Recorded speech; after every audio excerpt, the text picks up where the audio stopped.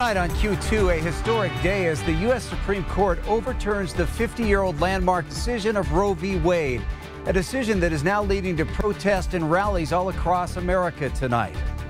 Good evening, everyone, and thanks for joining us on this Friday. I'm Russ Riesinger.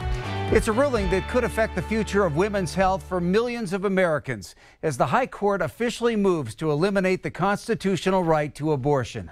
It's a sad day for the court and for the country. Now, with Roe gone, let's be very clear. The health and life of women in this nation are now at risk.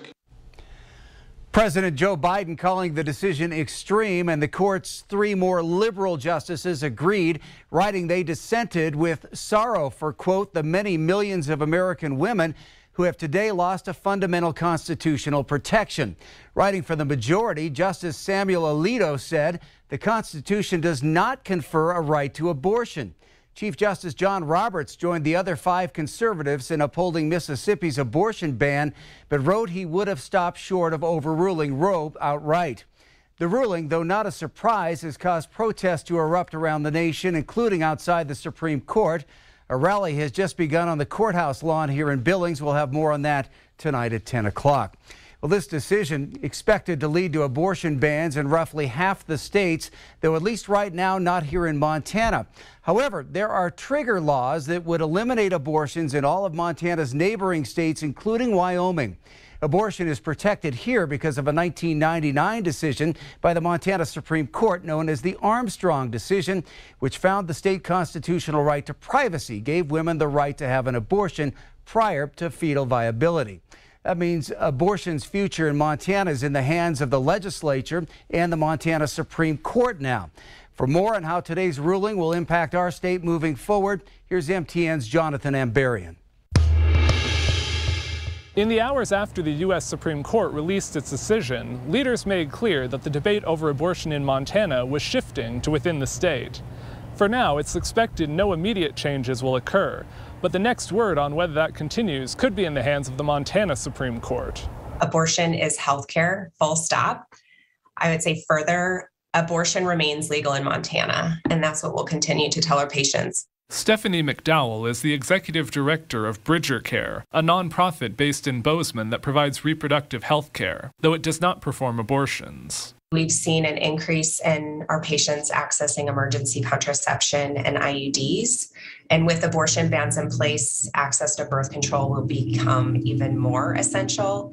But the reality is that contraceptive care is already limited for too many people. Bridger Care has also taken over distributing federal family planning funding to clinics around Montana, including Planned Parenthood, which does offer abortions. With neighboring states implementing trigger bans on abortion that will take effect automatically, McDowell expects an influx of patients from outside the state, straining Montana abortion providers. For those opposed to abortion in Montana, the federal ruling was welcome, but it's not likely to bring immediate changes because of the Montana Supreme Court declaring a right to abortion under the state constitution in the 1999 Armstrong case. In a statement, Montana Family Foundation President Jeff Laszloffy said, quote, "Our work is just beginning," and he called for amending the state constitution or overturning the Armstrong decision. Attorney General Austin Knudsen and Republican leaders in the legislature have also called on the state Supreme Court to reverse Armstrong. The court at that time ruled that a woman's ability to pursue an abortion is a right to privacy, which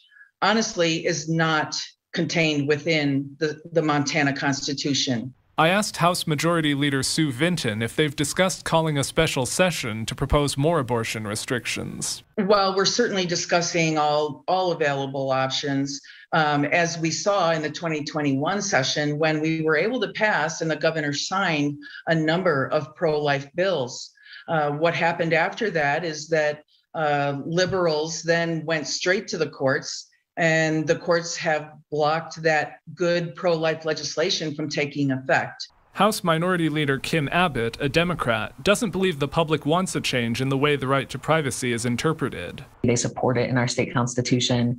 The Democratic caucus certainly supports it. Any attempt to eliminate or roll back the right to privacy, I think, would be met with some strong resistance from Montana voters. In Helena, Jonathan Ambarian, MTN News.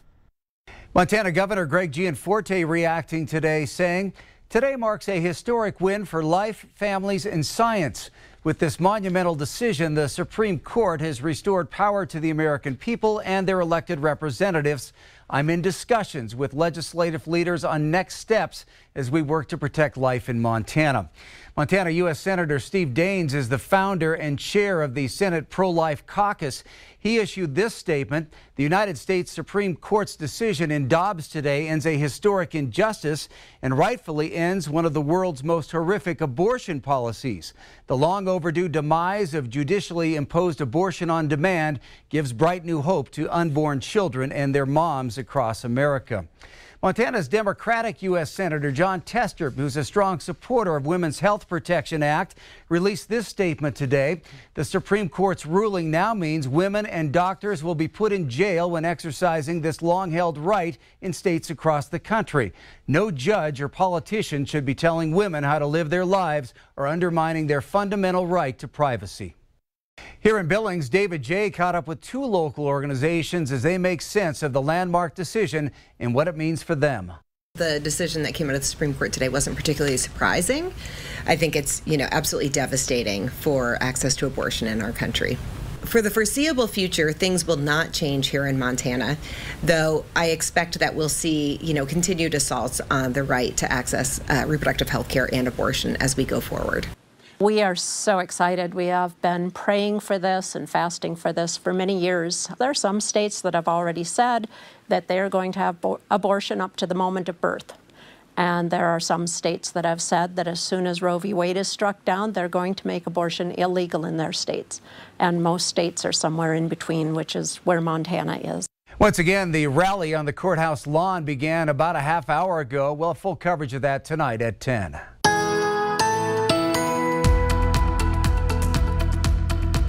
Doppler radar is lighting up right across Yellowstone County in the Billings area right now. There's also quite a bit of thunder and lightning along with this, and up to some pea-sized hail reports. Also, some areas with a little bit heavier rain. You can notice this initial plume here through southern Montana. Now, earlier in the day, we were watching the heavier rain here from Miles City up into northeastern Montana. That initial wave is left. The next wave starts to move in. So if you see storms starting to approach, take safe cover. We're looking at the possibility of some strong to severe storms, especially once we start getting into southeastern Montana, into the Dakotas, and especially into central North Dakota. Already a bunch of tornado and funnel clouds reported there. More weather coming up.